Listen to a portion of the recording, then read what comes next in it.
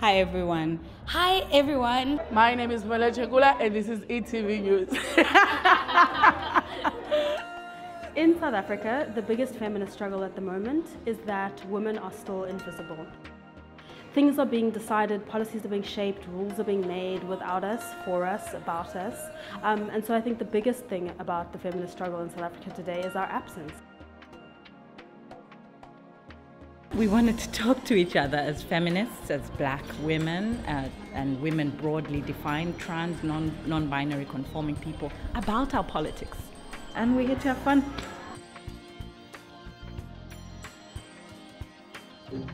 It's an opportunity to connect, right? To meet new people and to find a way to bring different voices into what are sadly old conversations. That kind of knowledge of the kind of activism, the kind of theories, the kind of philosophies that have come before us and that people are currently making is an incredibly important tool that informs all the actions that we do in the world, whether it's attending a march, whether it's a tweet, whether it's other kinds of social media interactions or real life interactions, making journals, publishing papers. I think knowledge is at the base of it all. So it was very, very great to see people touching on those issues and people actually critiquing. For people who are claiming to be championing feminist struggles, they have to think beyond themselves. They have to think beyond their immediate surroundings and connect the struggles and fight and show solidarity.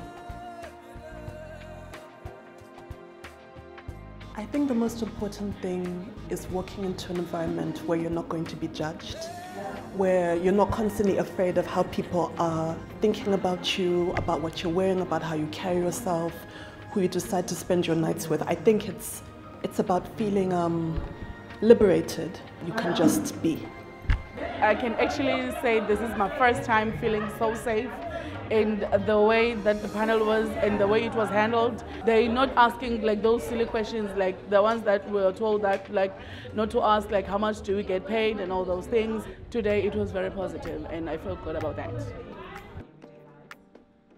We don't share enough of personal experience in life, and so I think that's why it's really important for these things to happen, because we get to take away a wealth of knowledge that we wouldn't otherwise have found in our books.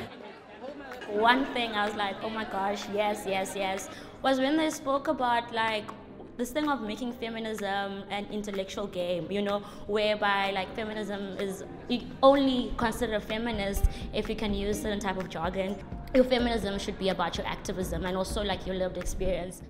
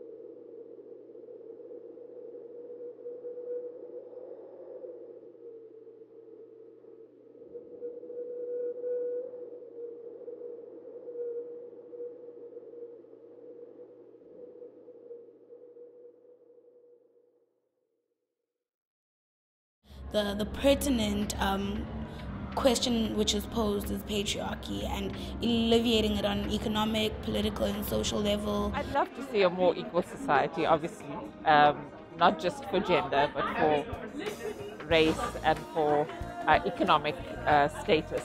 Creating spaces for people who sort of are going through these experiences but maybe don't have the community to have these conversations with people, or also the vocabulary. So like learning about certain things actually reveals to yourself certain things that you might be going through but didn't know. the terminology for and didn't know the communities that actually already exist. So I think that's why it's vital. Coming into a space like this, it's like breathing more oxygen than normal. It's like coming into an oasis where you realize you're not alone. Many of the things that you've cared for most of your life without a language, you realize that it does have a language and other women think the way you do. I didn't learn my feminism from feminists in academia. I learned it from my grandmother growing up in Guatemala Township in Springs. I learned it from my mom in the same place. I learned it from people around me. So I didn't have to learn it in academia, and that's not what feminism is about. That's just one strand. Just by waking up every day, showing up for yourself, for your sisters, for your brothers, for whoever, that is part of the Feminist Project. We're still moving forward.